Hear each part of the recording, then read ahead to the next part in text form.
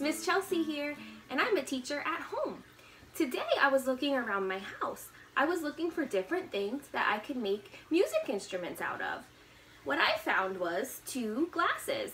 I put a little bit of water in this glass, and I put a lot of water in this glass. And then I have a spoon so that I can tap the glass and see if it makes noise.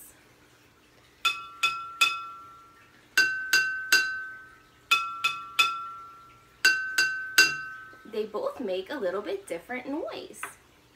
The next instrument I found was a dish with a lid. I have a wooden spoon to bang on it like a drum. And the last instrument I found was a bowl. I put some wooden blocks inside and put a lid on top. And if you shake it,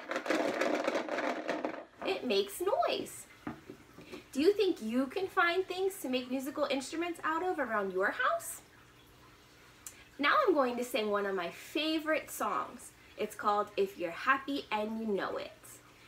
We're going to talk about some different emotions while we sing the song. The first one is happy. If you're happy and you know it, clap your hands. If you're happy and you know it, clap your hands. If you're happy and you know it, then your face will surely show it. If you're happy and you know it, clap your hands. The next emotion we're going to sing about is sad. If you're sad and you know it, give a squeeze. If you're sad and you know it, give a squeeze. If you're sad and you know it, then your face will surely show it. If you're sad and you know it, give a squeeze. The next emotion we're going to talk about is silly. I bet you like to be silly at home. If you're silly and you know it, play peekaboo. If you're silly and you know it, play peekaboo.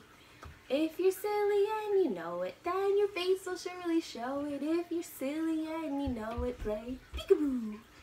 And the last emotion we're going to talk about is angry. If you're angry and you know it, stomp your feet. If you're angry and you know it, stomp your feet.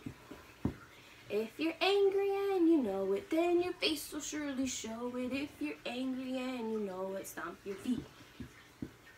I hope you had fun singing with me. Do you think you can think of emotions to sing about and different movements that will go with them? I hope you have fun finding musical instruments and singing songs. Keep learning at home. Bye!